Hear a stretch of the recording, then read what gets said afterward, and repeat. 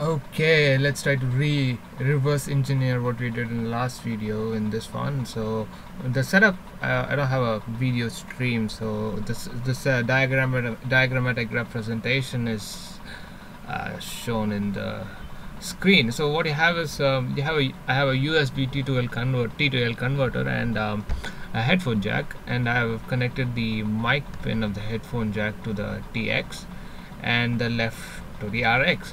So what would happen is whatever is being transmitted by the converter would get into the mic, and whatever I'm sending through the headphone jack would be received by the RX pin.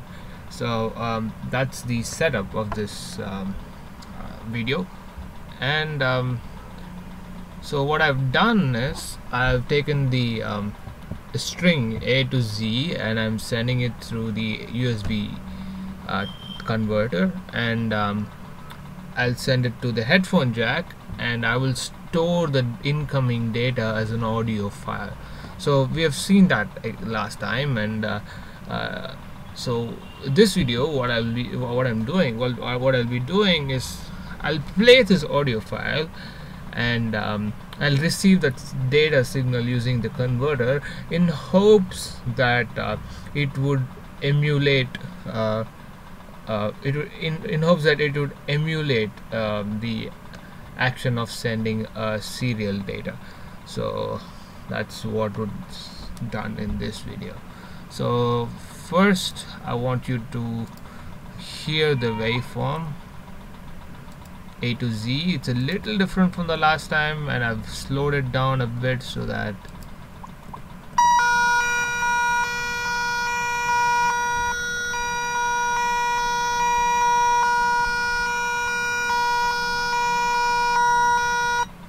that's the waveform. And if we take a closer look, it's very interesting. So what you have here is high low, high low, high low. It's exactly binary. I mean, that's what you would expect. And so I didn't have the time, I couldn't show it to you last video. So this is the waveform that you get, and so we'll be playing this through the jack, and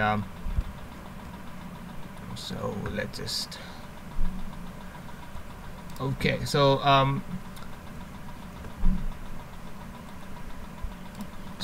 what we have here is the client side server. I mean the client side of the program, where it just converts the serial data and prints it out.